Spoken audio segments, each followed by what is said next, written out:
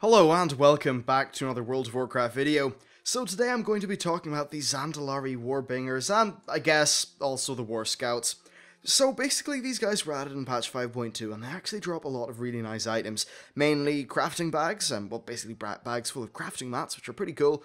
Then 3 kinds of dire horn mount, and then finally some reputation tokens, which will give you 1000 rep with a faction. So first of all, I'm just going to say, why did I start killing them? Well, basically, I wanted to get my August Celestial's reputation up a lot on my Feral Druid so that I could buy the crafting recipe for the Royal Satchel, which required Exalted. Really annoying, but I was able to hit Exalted within a day. Now, my main character was already pretty well wrapped up with him. It actually only needed about 8k reputation, so basically I started killing Zandalari Warbringers. I got a whole bunch of these tokens. I leveled up my main, then I bought the revered commendation thingy, and then from that it took maybe, I don't know, 20 of those rep tokens to actually get my alt up to Exalted with them. It was extremely fast, it was extremely easy, and I would rather spend 5 hours farming these Warbringers than I would like spending, say, 2 or 3 weeks farming up the reputation via doing 4 daily quests per day. Not that much fun. So one of the things that I get, well, I actually got a lot of crafting materials from it, and those crafting materials definitely got me a good bit of money. Later on I'll be showing you just the aftermath of one of my 1-hour sessions killing these guys. I'll talk about how much money I made and that kind of thing. Now, another thing that's just worth saying is that my realm population is currently normal. It's medium.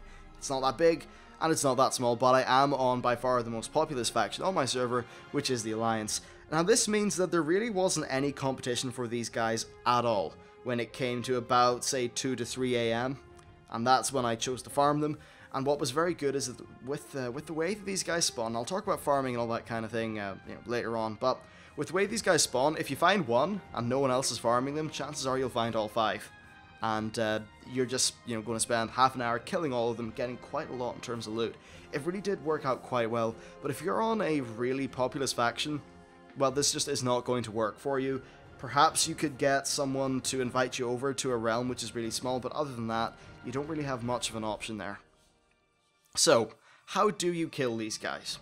Well, that's one thing that's very important, and I'm going to walk you through it. Now, first of all, you're going to need good gear. These guys are strong, they are meant to be killed by a group, so if you're going to solo them, you're going to need good gear. I can't say exactly what you'll need for other classes because I'm a hunter, so I had a pet which gave me, I guess, a very strong latent advantage when it came to killing these guys. Like, I guess warlocks could also be at a good advantage. Still though, I know that these were killable in patch 5.3 by quite a few classes, so maybe if you just read up some class-specific things, because I don't know the ins and outs of every single class. Still though, they have 6 main abilities, but of these, the only ones you have to worry about are, well, first of all, there's Horrific Visage. This is just a fear, and it will fear you for 8 seconds. Now, during this 8 seconds, chances are this guy will nibble you to pieces, unless you have a pet, or you have some way of breaking out of that fear. So whenever that fear comes up, you want to make sure you have something that can break out of it. Maybe a PvP trinket, like a cheap PvP trinket or something like that. But yes, 7-second fear, it's not much fun. The next one we have is a Meteor Shower. This is simple, actually. Just don't stand in the meteors when they fall on the ground. It really couldn't get any easier than that. Then next we have Scarab Swarm. Basically, for this, they just summon a whole bunch of scarabs. Just AoE them down. Really easy, really quick, not much of a problem. The next one is Thunder Crash.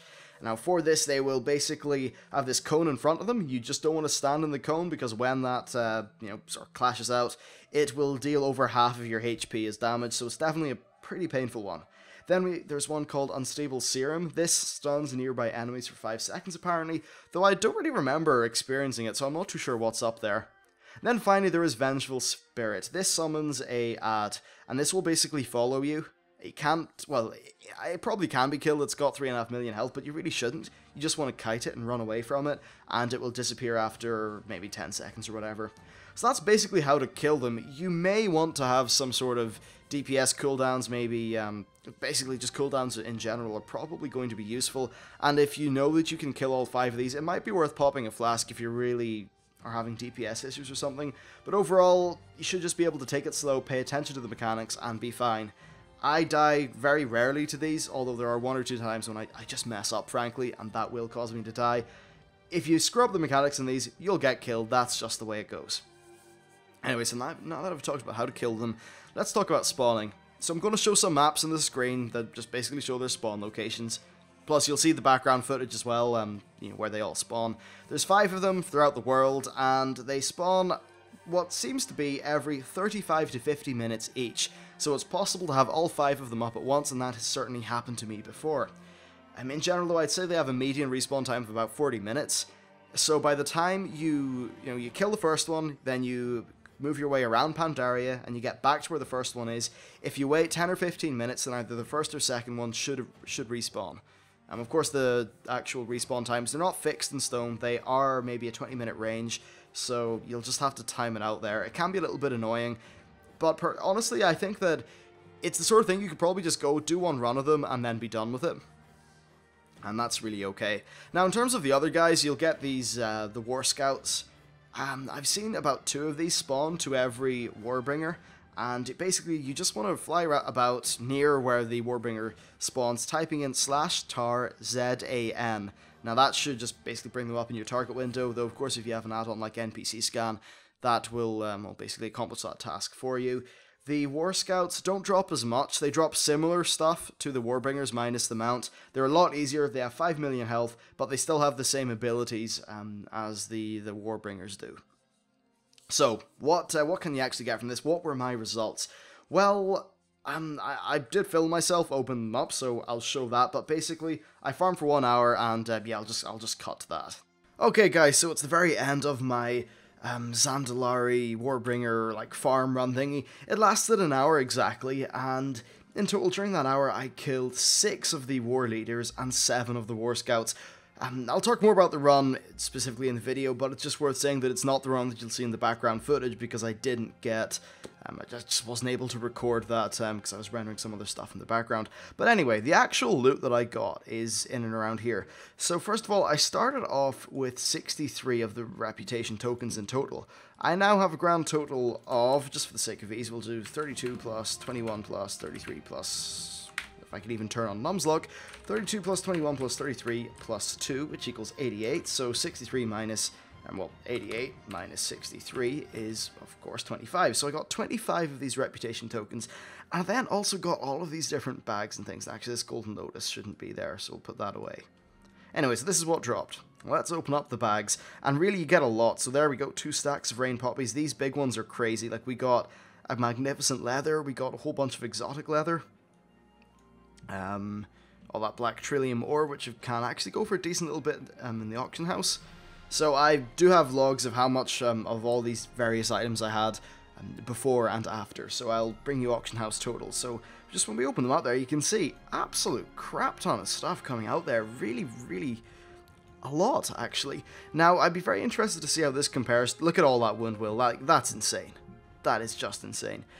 I'm very interested to see how this compares, though, to auction house value, so I'm going to go calculate how much this is worth on the current auction house prices, and then I'll get back to you. Alright, so just to bring it back, I ended up tallying all that stuff up. I found out how much it's all worth in the auction house, and the raw data was that I got 25 tokens in total, and I got crafting mats, which were enough to give me 1,045 gold raw. However, there's one thing that's really important to mention. There are times when a 1 hour farm of these has got me nearly 3,000 gold. It very much depends on what you get from the bags, and I'm mainly talking about Golden Lotus. Golden Lotus can actually drop from those bags, and they don't just drop in small quantities. I once had 20 of them drop, and a full stack of Golden Lotus for 40 gold each is actually quite a lot of money. So there's a bit of a sort of luck of the draw there. Now also in a 3 hour period of farming, I actually got 2 dinosaur mounts from them. So on average, I think that these guys, they're not the best way to farm just like materials. They're not the best way to farm money or anything like that, but just as a kind of combined whole, they're pretty decent. You can get mounts, you can get materials, and then you can get rep for your alts. I'd say that if you were facing one of those large rep grinds, it would absolutely be worth farming Warbringers instead, because it's only going to take you 1 or 2 days of farming to get it all done, rather than the I suppose rather long period that it would take if you were actually just doing the traditional questing method. Anyway, that's it for this video. I hope you found it useful, and yeah, hopefully your class can solo these Warbringers. Anyway, thank you very much for watching, and I will see you next time.